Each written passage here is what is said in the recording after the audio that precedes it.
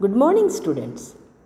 Today we are starting the new lesson, lesson number 3, page number 18, diversity of living things and their classification. We studied first lesson, natural resources. Second lesson was characteristics of living things. Now, diversity in living things means whatever the variety of living things are there, that we are going to study in this lesson.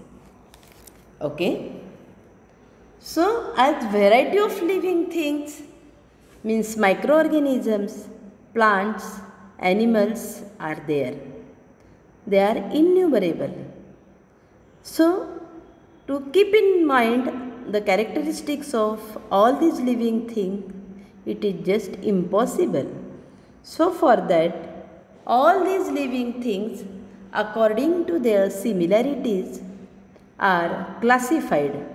Scientists had classified it. They had done its classification based on their habitat, on their structure, on their cellular nature. They had classified it. So, one by one, we are going to study all these things in this lesson. Before starting the lesson, I wish to show you one video of variety of plants present in the school. Today, just go through the video that I am showing you about this lesson, the variety of plants that are present in the school.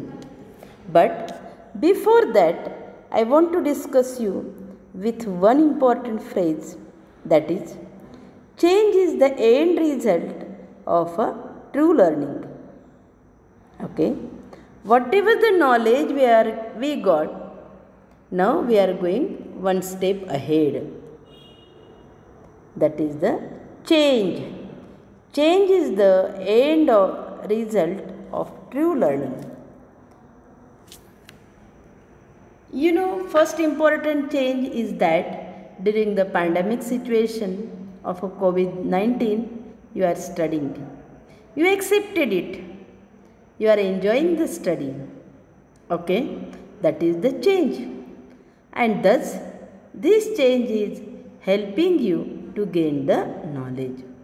It is also a type of learning. You are learning some more things, and this change is helping you to learn some more things. Just like that, whatever the things you studied about the plants, we are going to study in detail about the structure of each plant, their habitat, and that is said to be the true learning. Are you clear about it? Now go through the video and read the lesson. Tomorrow's homework is read the lesson 2-3 times, search the new words, write down these new words in your copy, try to search its meaning, learn the spellings.